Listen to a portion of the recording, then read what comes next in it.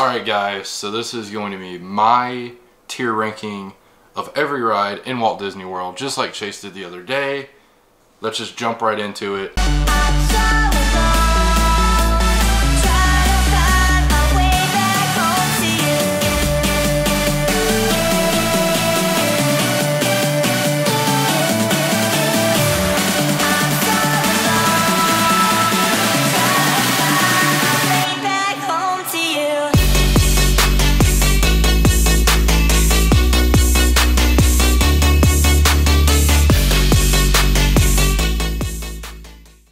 We'll start with Winnie the Pooh.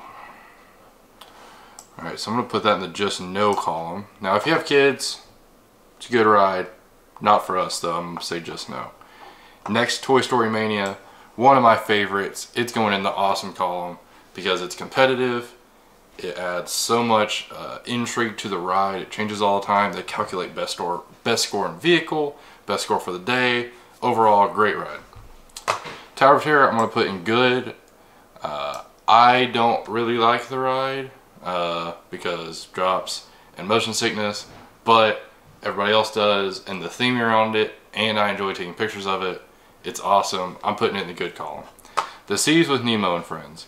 So if we're basing this just off the ride, I'm going to say just no, but you do have to take into consideration the show with Nemo, aquarium part of the ride, and everything else. It makes it below average for me.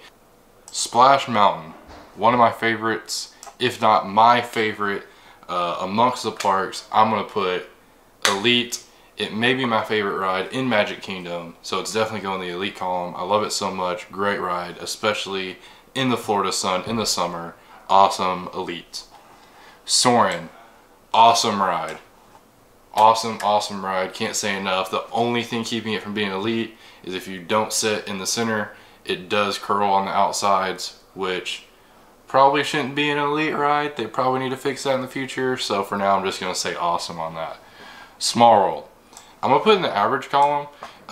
It's not one of our favorite rides, and we don't do it all the time, but it is a Disney original, and to think about all the history behind it, it is just awesome, and that makes it average from what probably is a below average ride for me. But I do love Disney history. I'm a Disney history nut, so I'm going to put it in the average column. Alright, Slinky Dog. Elite, enough said. It's an awesome ride. Disney has had some issues with it, just cosmetic issues, nothing like serious track problems, but they have had some cosmetic issues with the tail and different ride vehicles within the full ride vehicle. The mini cars have had some cracks and some other things, so hopefully Disney does fix all those issues. But still, it's an Elite ride. One of my favorite rides in Hollywood Studios for sure. Probably my second favorite ride. Now that I've got beyond my fear of Rock and Roller Coaster. Rock and Roller Coaster is probably going to be my #1, but we'll see later on in this video. Alright, so next is going to be the Carousel. I'm going to put that in average because as Chase said, you can't get more average than the Carousel ride. Next is going to be Pirates. I'm putting Pirates in the good column. It's a good ride. I love it. It's one of my favorite movie franchises. Probably my favorite movie franchise. Loved it for so many years. Awesome ride. I like the old scene. I don't mind the new scene. Overall, awesome ride. I like it. Next, we're going to go with Frozen. Elite. It is one of my favorite rides in the parks. Definitely my favorite in Epcot. In Epcot, it is my favorite ride in that park. So definitely has to be in the Elite column. Peter Pan's Flight. Good solid ride. It's been around for what seems like ever. It is a Disney dark ride, but they've left it pretty intact since it opened. So it almost gives you like the original feel of the ride, and I just love that about it. Alright, the Barnstormer. I'm going to say just no. Again, I think Chase said this in his video. If you have kids, it is a good kiddie roller coaster, but you know, for us, definitely just no for me. I don't need to ride it when I go to the parks. Although we did do it, and if you want to watch us ride it, you can click on the video in the top right hand corner and Chase will link to where we rode every single ride in Walt Disney World on Christmas Day. Hit that link right now.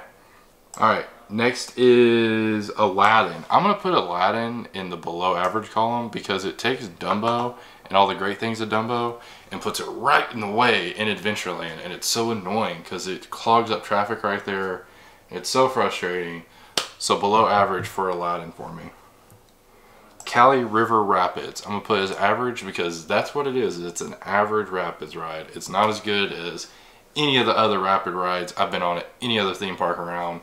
So definitely putting it in the average column because that's all it is an average theme park ride, or an average rapids theme park attraction. Next, Test Track. Elite, because it's Test Track and it's awesome. I think I like the older version better, but it's still a great ride all the way around, so definitely in the Elite column. Haunted Mansion, I'm going to put, oh, where am I going to put it? I think I'm going to go good. I think I have to put Haunted Mansion in the good column. That was a tough decision. That's such a tough decision because it's one of my favorite rides. It is such a, you know, I don't know if it's a Disney original or not. I don't really remember. So let me know in the comments below if it is. But it's been around forever, and I love it for so many reasons. The theming, the cast members that work outside of it, all of them are great. It's a really good ride. It's that close away from being awesome. Next, I think this is the Teacups. So we're gonna go off of that. It's the Teacups. Teacups, I'm gonna put just no because no. The Teacups for me, awesome ride to photograph at night and take long exposures on. I love doing that. As far as riding the attraction, it's gonna be just no for me, fam. Leaving with the Land, I'm gonna put that in the below average column because I feel like that it gets a lot of hate, but for what it is, it's actually really good, and I think it's a really good ride for Epcot. Now they need to get updated a lot, like the screens are struggling in certain instances, and they need to just update it all the way around.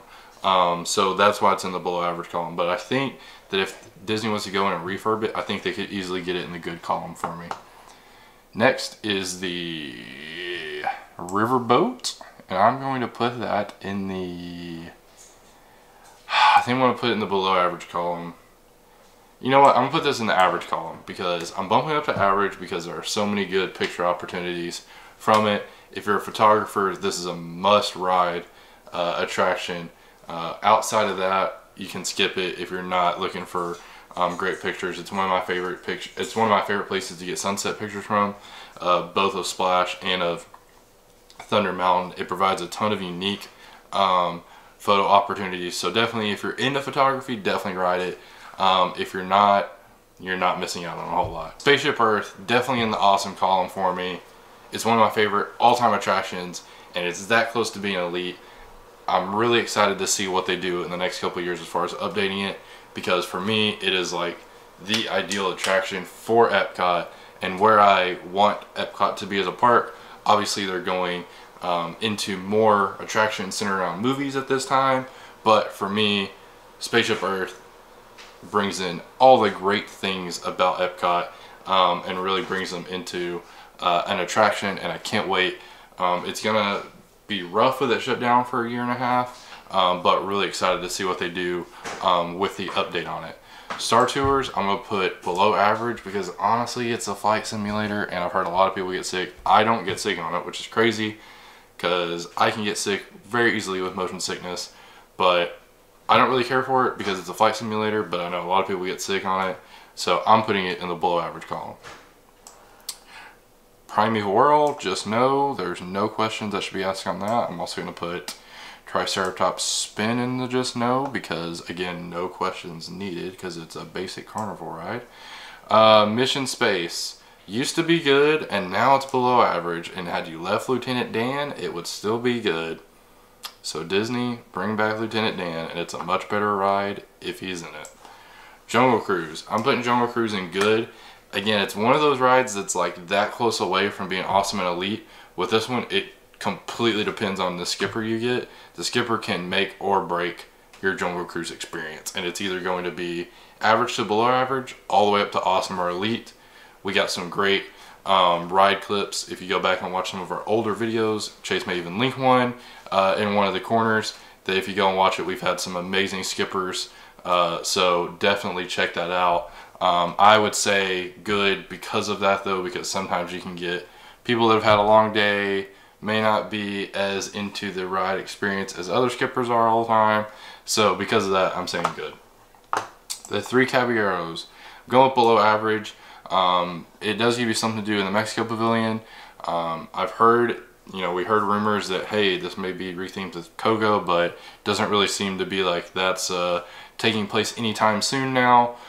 So I'm going to leave it at below average, just because honestly it's really short. It doesn't have a great storyline through it, so it's below average for me. Flight of Passage Elite, and obviously because it's the best ride in Walt Disney World. Chase would say Everest, I say Flight of Passage. Either way, if it's not in the top 2 or 3 rides in Walt Disney World for you, then I want to know what is, because Flight of Passage is absolutely amazing. Dumbo, I'm going to put it in the good category because for me, like, these rides are all over the place now. Like these same, like, the rides where you go up and you go in a circle and you're going up or down or whatever. And Dumbo's what started it in Walt Disney World. Like, I'm sure there were like earlier versions before it. I'm not sure that it was the very first one of this ride style, but now they're everywhere, and I feel like Dumbo's a huge part of it.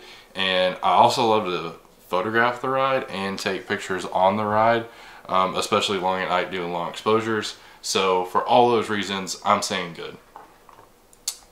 Imagination, Journey into Imagination with Figment, I'm putting as average, even though I've started to come onto the ride more as I've gotten older and I start to appreciate Figment even more. I feel like if Disney was to go in and refurb it, they could definitely refurb it, keep Figment, and turning it into an awesome ride. Once again, I liked it before in its earlier stages, but I think it has a lot of potential, and I think it's definitely something that fits Epcot really well. Space Mountain, definitely elite. Elite, elite, elite. Space Mountain, again, I think it's my second favorite ride in Magic Kingdom, but it's one of my favorites in the park. It's a Disney classic. Space Mountain, undeniably elite. It's so great, love it, one of my favorite rides. Safari, I'm gonna go with awesome. It's one of my favorite things to do. I'm calling Chase out because I'm pretty sure this is where he put Safari in his video, and he is always not throwing a fit, but he always would rather ride other things when I want to ride a Safari, because I want to do Safari like every trip and he doesn't necessarily want to. So be sure to call him out in the comments for him ranking it as high as he did in his last video. For me, it's awesome. It's a must-do at Walt Disney World for anybody. I try to do it every time that I'm in Animal Kingdom. I love it. Every time it's different. I will say it's a lot like Jungle Cruise, where if you have a good guide, it could be an elite attraction. If you have a not so interested guide, it could drop it all the way down to average. But overall, I would say it's an awesome attraction. Rock and Roller Coaster, elite, because it is now my favorite ride in Hollywood Studios. It's amazing. If you haven't done it, go do it. If you're worried about getting sick, do it anyways. You'll be okay. I promise. I love it now. It is my favorite ride in Hollywood Studios now. So huge shout out to everybody who forced me onto that ride, because it has changed my outlook of the park, and Rock and Roller Coaster is now one of my favorite attractions in all Walt Disney World. So Rock and Roller Coaster, definitely elite. Swirling Saucers. I think I'm going to put this in the... Where did I put... Teacup? I put Teacups as just no. So I'm going to put this as average because I feel like it's a lot better than Teacups. I also feel like if you ride it at night, it could probably bump up to good because they have like club style music going. And it's really upbeat. I love that part about it. So it's definitely a must do if you're going to Disney World for the first time. If you're regulars like us, it's not really a must do every single time that you go. But it's still one of my favorites in Hollywood Studios. But honestly, maybe because Hollywood Studios only has like 5 rides going right now. So we'll see where this ride goes on my list in the years to come. For now, it's going to be average, but again, has the potential to be higher depending on when you go and how long you have to wait in line. If you're having to wait in line more than like 20 minutes, I would use that time for something else, especially when you have so many elite and awesome rides throughout Hollywood Studios. So for me, Swirling Saucers, average. Dinosaur, awesome. Dinosaur is awesome because Dinosaur is awesome. That's why Dinosaur is awesome. Did I say that enough? That's what I thought. And if you disagree, we can have it out in the comments. But dinosaurs are an awesome attraction. Don't at me. Buzz Lightyear Space, was it Buzz Lightyear Space Ranger Spin? I'm gonna put in the good column, and the only reason I'm putting it in the good column is because I rode the Disneyland version and it's better. So I really want Disney World to refurb our version and have like the guns that you can like take out a slot, move around. So many more things you can do. Sometimes you get a gun that doesn't even work. Sometimes you get a cart that won't even move.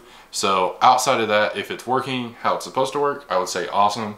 But there are those instances where you get a gun not working or a ride vehicle not working.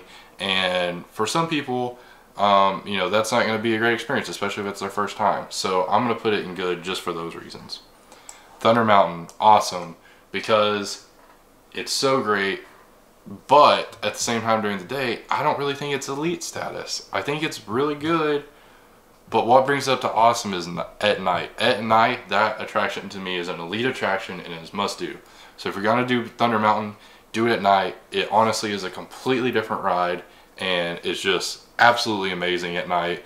You get so many good views at the top from all around Magic Kingdom, so definitely check it out. If you haven't rode it at night, definitely check it out at night, because that's our favorite time to go. Thunder Mountain, awesome. Astro Orbiter, just know, because why? Alright, moving on. Everest is going to be in the, I'm going to put it in the elite column. I'm going to put Everest in the elite column because it's another one of my favorite attractions. If you're prone to motion sickness, be wary of it. I have gotten off and had a headache and like not felt great, but after you walk around a little bit, you're fine. You know, I think most people would have this in their top 2 or 3 rides. It's definitely up there for me, definitely elite, and before Flight of Passage was my most favorite ride in Animal Kingdom, so definitely has to be elite for all those reasons. Little Mermaid, I'm going to put as a good ride because I feel like it's a stereotypical Disney dark ride, but with great animatronics, and that makes it good. So it takes, Disney took an average ride and made it good because of all the different animatronics they have, all the lighting that they have throughout. The attraction is amazing. Much like with Peter Pan's Flight, I actually rank those the same because I think that how Disney has it set up makes up for it not being a quote-unquote thrill ride because the animatronics are so amazing.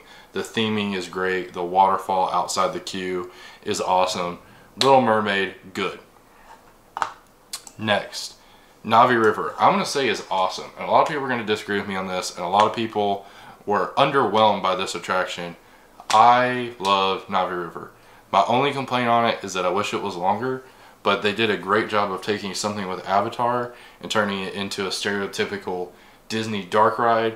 It has one of the best animatronics I've ever seen in my life. The theming is unmatched throughout the parks. Great ride, awesome ride. I'm putting in the awesome column. If it was a little longer, I would even consider it elite. Call me crazy. And Seven Dwarfs. As Chase yells, I'm crazy in the background. And my last one, Seven Dwarfs, I'm going to put in the good column. I'm not going to put it too high because the lines can get pretty long for such a short ride. So I'm definitely putting it in the good column. It is slightly above average. Like, it's a really good ride. It's really well themed. The queue is well themed. There are so many good things around it. But for how short the ride is, for how long you have to wait, that's why I'm putting in the good column. So there are my rides, guys. There they are. All my rides in Walt Disney World. Hopefully you like this. Let me know what you agree with and what you don't agree with in the comments below. Be sure to subscribe to our channel, like this video, hit all the links all the way around in all the corners. So be sure that you check out all those videos. And until next time, guys, Quaharini. How you doing, team? This is Captain America at Disneyland. I'm Callie. I'm Rachel. Yo, this is Gino Segas from Pair of Kings. You might know me as Mason McCool. Hi, I'm the DTM. Hi, this is Kelly, the Disney Traveler, and you just watched the Disney Kremlins. Thanks for watching the Disney Kremlins. To my boys Chase and Cody, Disney Kremlins.